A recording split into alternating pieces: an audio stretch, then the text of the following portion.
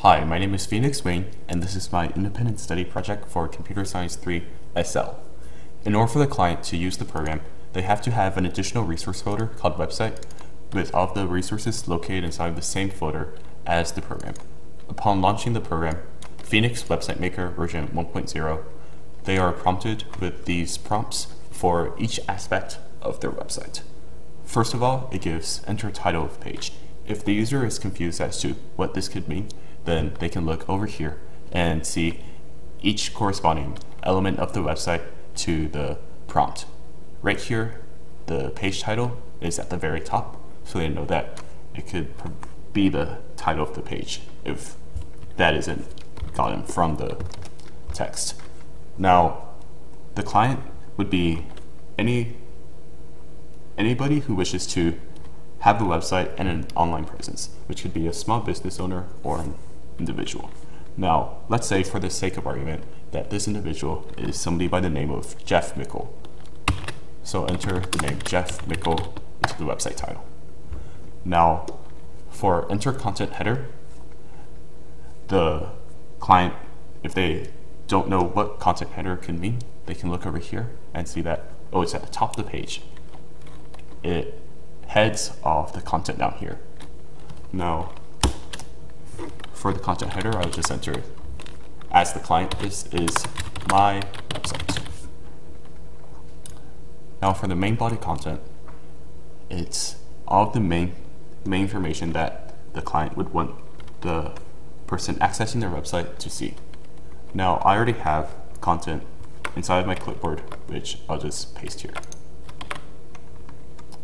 Alright, now that I pasted all this content here, I'll enter an additional few characters just for the sake of demonstrating the versatility of this program and a couple tabs. Now, we'll see when we open up the website that normally such characters would be interpreted by the web browser as HTML syntax, which conflicts with the characters themselves and doesn't allow them to be correctly displayed. The program would therefore allow us to, in theory, correctly display these characters. Now the email address would just be the email address of the client. So I'll put down Jeff Mickel at brownbrow.isd.org. And the image title, as we see here, is just a title for the image. Now perhaps the client would want a photograph of themselves on their website. So I'll put my photo. And for the image URL, it would be the URL for the file of their image. Now I already prepared the file of my photo on my own website. So mickel.jpg would be that file. And for the image caption down here, it would just be something related to the image perhaps as the caption. And I'll put, this is a beautiful photograph which reflects the artistic abilities of myself. And for the link text, it would be what they would want on their link. And as a link, which could perhaps allow them to have the user visit an additional website which may be of interest to them. So I'll put click here, exclamation mark. And for the link hyperlink, that would just be the hyperlink for the link. And maybe the client, Jeff Mickel, really likes the website by the name of mickel.net. Alright, now finally, select color scheme.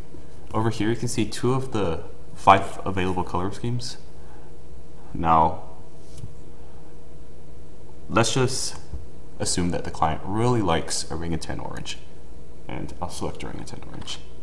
Now what if the client wishes to go back and change some part of the website? Maybe they forgot which field corresponded to which element. Now over here, if you hover over each of the fields, it prompts the client to for the instructions as to what to enter into the field. Enter title of page, enter content header, enter main body content, and so forth. Now, the main body content, in addition, allows the client to have complete access, scrolling through and entering whatever they wish. Now click Create Website. Before doing so, notice this desktop over here, and notice this space right here while I'm clicking Create Website. Alright, now that I clicked it, this folder was created by the program and placed on the desktop. And it tells you right here, success, Jeff Mickel is now your desktop. And the folder now has a name of Jeff Mickel. I'll double click the folder and see that this information, all of the website information is inside of the folder. Now double clicking index.html of course gives you the HTML file for the website. And the website is now complete on the web browser. So each element that the user filled out replaced each element of the original website. So of course it's titled Jeff Mickel, and in addition the HTML page itself is also titled Jeff Mickel. This is my website, and now the symbols here. Of course the symbols displayed accurately as the user typed them. How? This is because, let's see page source. The program replaced the symbols that would commonly appear in HTML syntax with UTF-8 HTML symbol replacements, such as the and symbol, the and character is replaced by this, the right bracket was replaced by this,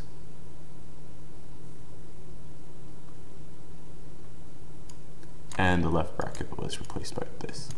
In addition, the tabs, which normally don't get read by the web browser, is replaced by this, which tells the web browser that there's a tab. Now, whenever there's a new line, the program replaces that new line with bracket BR, which represents break, or new line in HTML syntax, and does it twice to provide a more clearly defined break.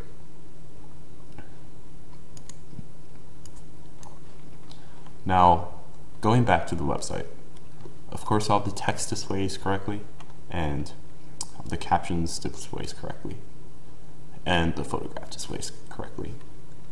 Now this contact button right here, if you click it, there's a code animation that shows up down there, and it links directly to a prompt which allows the user of the website to email the client.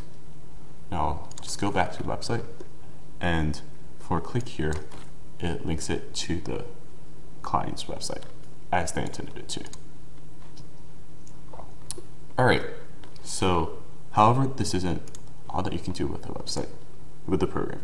Now, say if the client really likes symbols and all.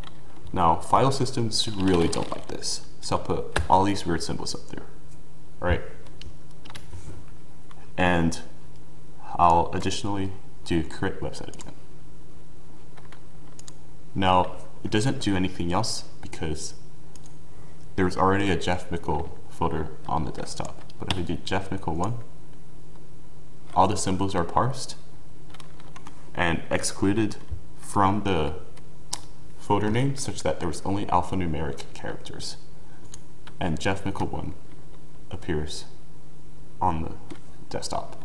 Now, for the original Jeff Mickel with all the symbols, in addition, the program knows to rewrite the index.html to include all the symbols. And Jeff Mickel 1 is as shown as expected. Now the final button right here, upload a server. If I click it, it says that you're uploading. What this does is that it uploads the website folder that was originally created inside of this program to my private server, and it's pretty slow because it's my private server running on a Raspberry Pi. And what it does is it accesses a subdirectory of the website, which is www, which allows for private and secure file transfer protocol communication between the program and the server. So let's go to that link right there.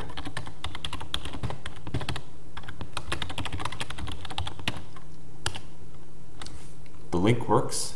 This is the mobile layout of the website, which is why it's upright. But if you full screen it, this is the desktop layout. The client is online on the World Wide Web. Thank you.